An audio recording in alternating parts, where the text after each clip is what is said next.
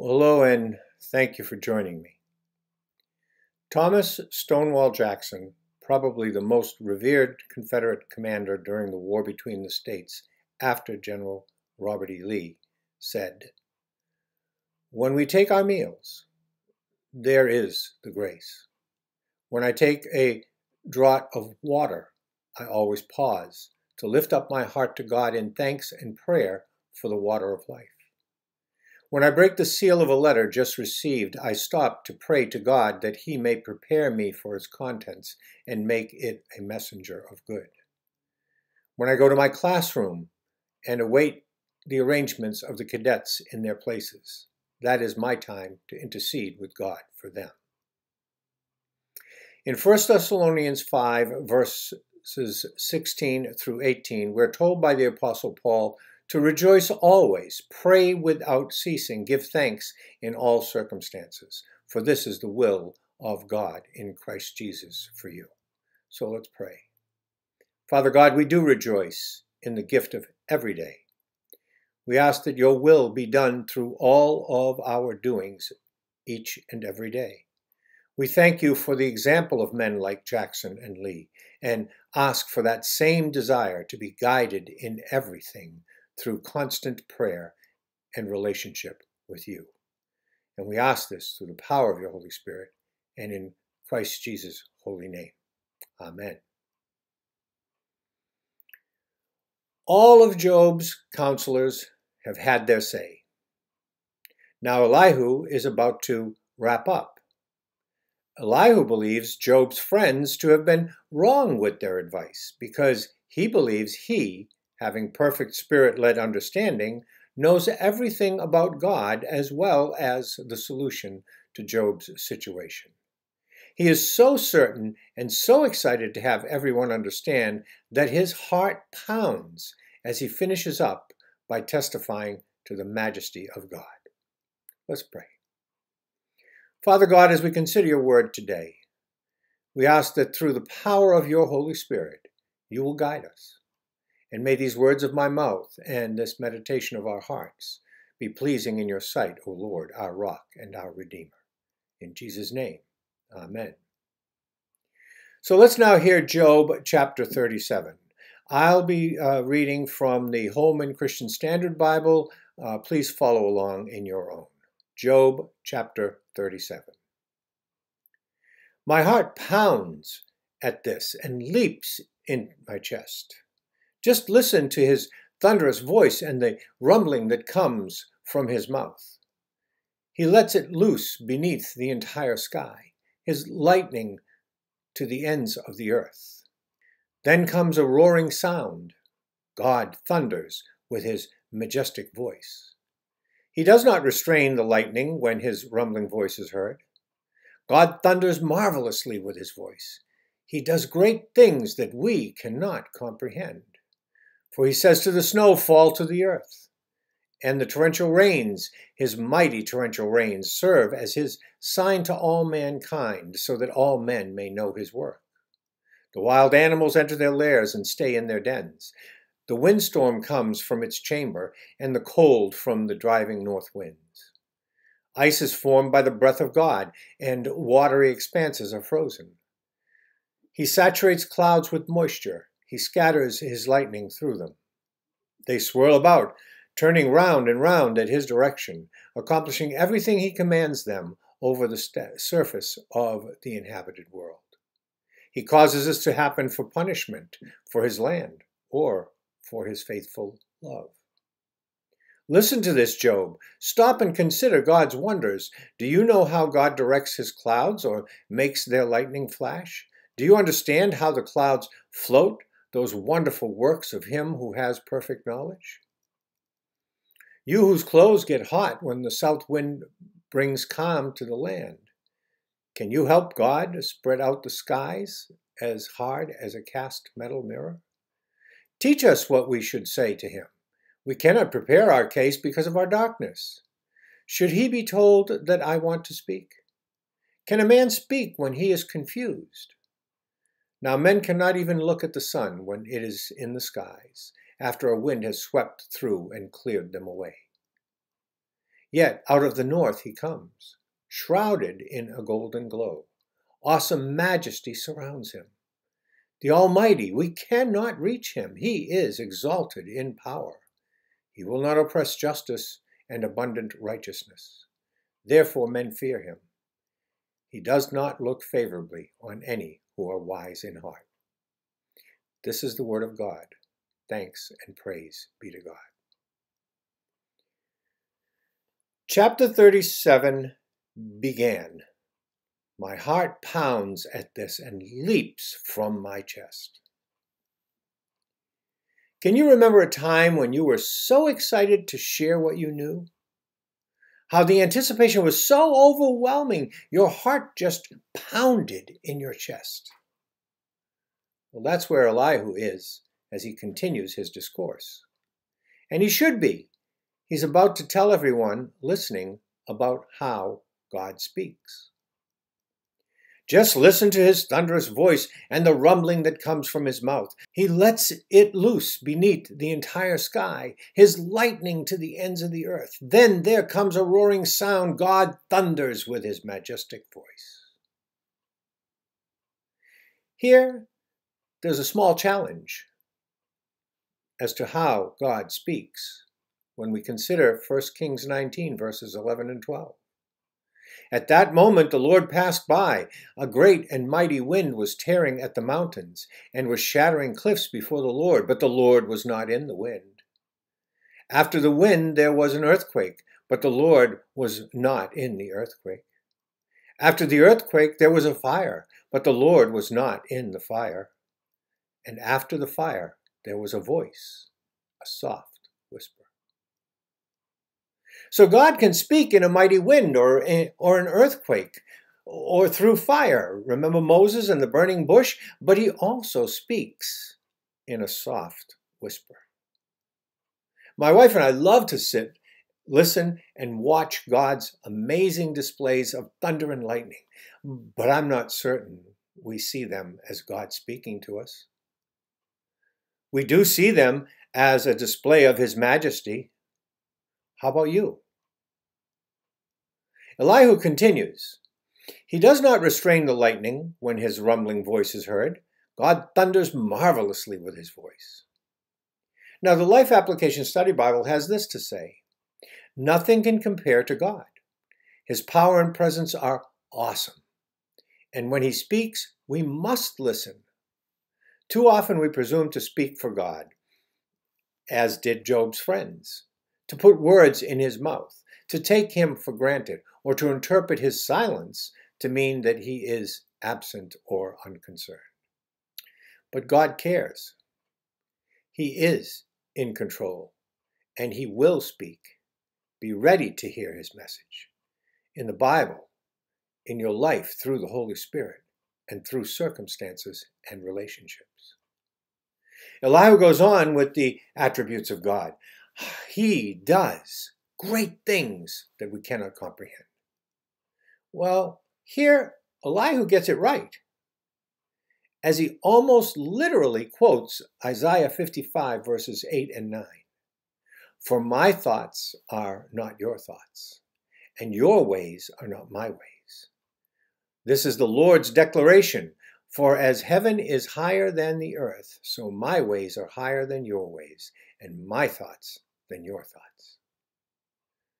Well, Elihu now focuses on God's sovereignty. For he says to the snow, fall to the earth.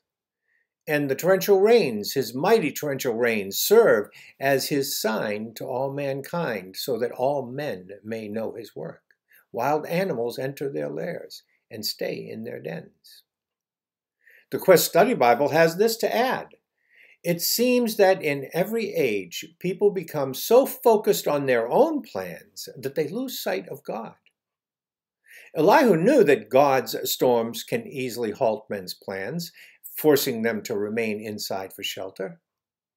Busy schedules and hectic activities allow people little time to give to God or to see what he is doing when bad weather forces the cancellation of our plans. Perhaps God wants us to slow down a bit so that we would notice him. Let me share with you, as I prepare this message, it is one of those rainy days when I'm unable to work outside, and I ask myself, was this God's way of focusing me? I hope so. Elihu continues about the majesty of God. The windstorm comes from its chamber, and the cold from the driving north winds.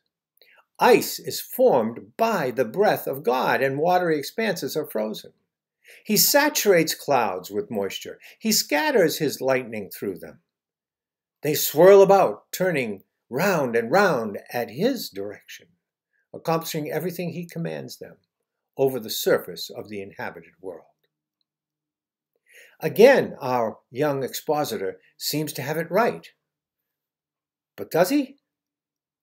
Remember our overarching question as we began our study? Did God ordain all that has happened to Job? Elihu seems to believe God did. As he says, he, God, causes this to happen for punishment for his land or for his faithful love. If we will recall, there was a challenge by Satan over Job's incentive to be righteous. This was followed by Satan's use of nature to bring a whirlwind of epic proportion, causing the death of all Job's children. Was allowing all this God's way of demonstrating his faithful love? Let's consider. God has told us we will not understand his ways. And in the Gospel of Matthew, chapter 5, verse 45, Jesus tells us, "For God makes his sun rise on the evil and on the good, and sends rain on the just and on the unjust."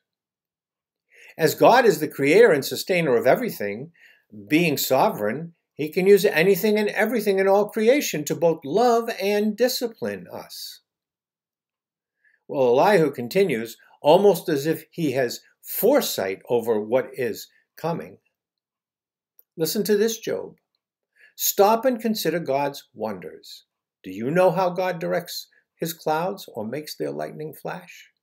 Do you understand how the clouds float, those wonderful works of him who has perfect knowledge? Elihu is sharing all this with his own claim to be one who has perfect knowledge.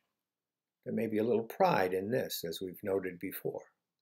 Perhaps as followers of Christ Jesus, we should see this as a warning.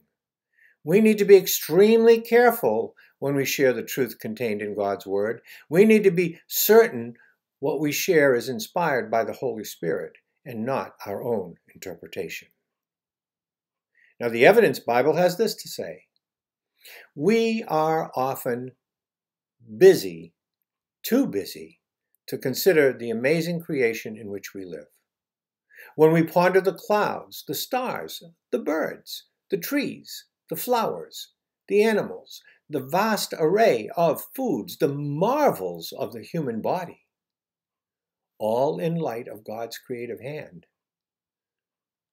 when we consider them, audible praise is not enough to express the incredible greatness of our God. As Elihu continues with his understanding of God, he challenges Job. You whose clothes get hot when the south wind brings calm to the land, can you help God spread out the skies as hard as a cast metal mirror? Teach us what we should say to him. We cannot prepare our case because of our darkness. Should he, God, be told that I want to speak? Can a man speak when he is confused? So there it is. Job, you are a mere human and confused. Should you confront God and tell him how to act? That's Elihu's question. And driving his point home, Elihu explains, now men cannot even look at the sun when it is in the skies, and after a wind has swept through and cleared them away. The point being made here is multifaceted. In Exodus 33, verse 20, Moses has God speaking to him and saying, "You cannot see my face, for no man shall see me and live." In the Gospel of John, chapter 14, verse 9, Jesus says, "Whoever has seen me has seen the Father." Now, Elihu didn't see God as a self-sacrificing God, as Jesus on the cross. He did understand God's majesty and sovereignty, however, as he proclaims, "Yet out of the north he comes, shrouded in golden glow. Awesome majesty surrounds him." Now, the Quest Bible study asks this question: why compare God to the sun? God's glory is often described in the Bible as brilliant and unapproachable, just like the powerful rays of the sun.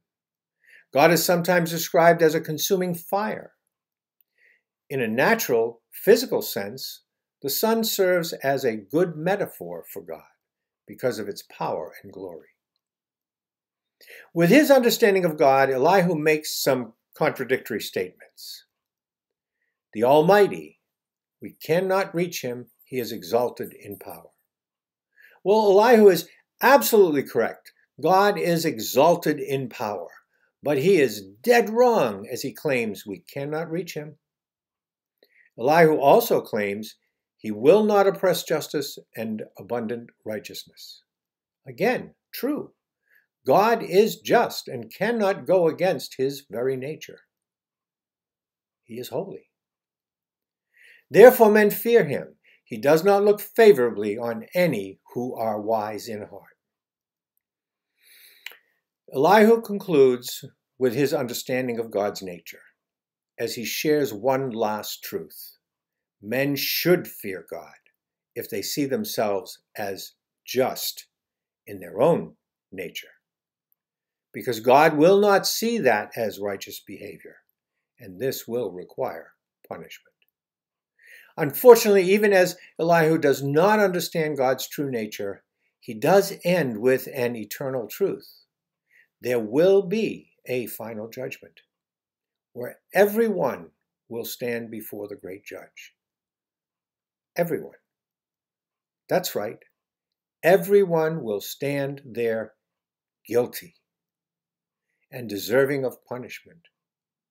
But those who have believed in Christ Jesus will stand with the penalty already paid and be seen as the righteousness of God's very own Son. Brothers, sisters, friends, Elihu has had a whole lot to say.